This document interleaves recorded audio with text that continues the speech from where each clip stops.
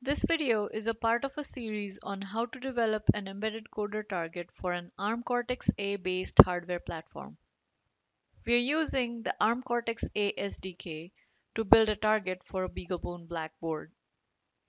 So far, we've registered a target, added the application deployment and scheduling features to it, and we are now able to generate an executable from a Simulink model and run the generated code on hardware.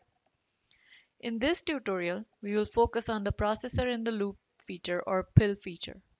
The PIL feature allows early verification of the generated code. So let's get started.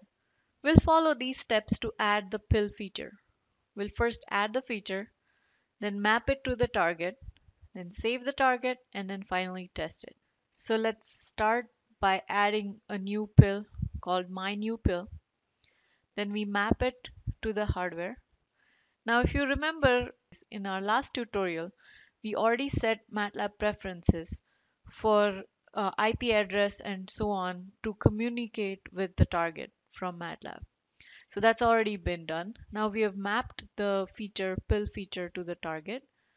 Let's go ahead and save it and then test the target. Of course, these are just 4 commands in MATLAB, but there's a lot going on under the hood here. We use the Linaro toolchain to compile the generated code, and the object code will run on the BeagleBone Black. PIL allows us to verify the algorithm on hardware. So normal simulation techniques won't account for restrictions and requirements that the hardware imposes. The PIL feature allows us to test these limitations early on.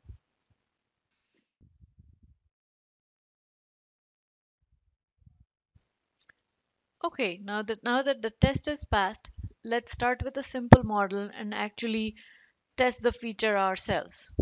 So I'm going to go to the current folder and open up a model that I have started. It's a very simple model. We have a constant block here with value 2, a gain of 1, and that's going to a subtract block and a scope. So first, let's create a subsystem from the gain block.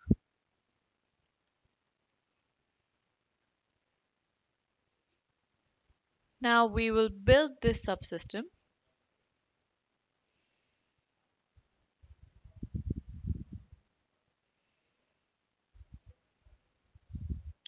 And I've already set up some preferences in the configuration parameters to create a PIL subsystem as a result of the build operation.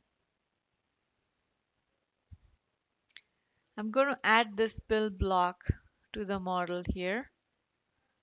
The way this works is the top subsystem will work in Simulink and the gain block will operate in Simulink, whereas the bottom subsystem will actually run the generated code on hardware and provide the output back to Simulink. So the bottom branch here will be using the target's math libraries to execute the algorithm.